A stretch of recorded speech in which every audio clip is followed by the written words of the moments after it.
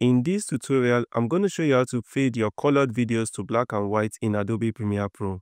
To begin, I've imported this clip onto my timeline.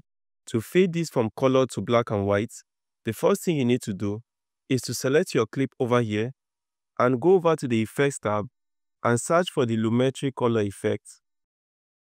And apply this effect onto your video layer over here.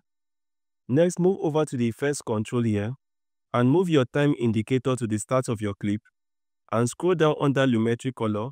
Select the basic correction over here and select the arrow drop down.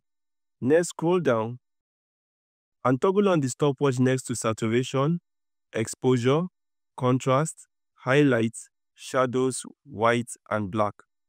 And move forward to the point where you want your videos to begin to fade to black and white and toggle on these stopwatches once more.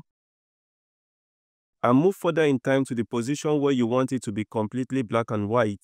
And at this position, change the value of saturation to 0, increase the value for contrast, reduce the value for highlights, reduce the value for shadows, reduce the values for white, and reduce the value for black.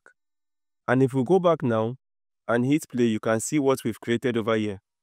And that's it, guys, on how to turn videos from color to black and white in Premiere Pro.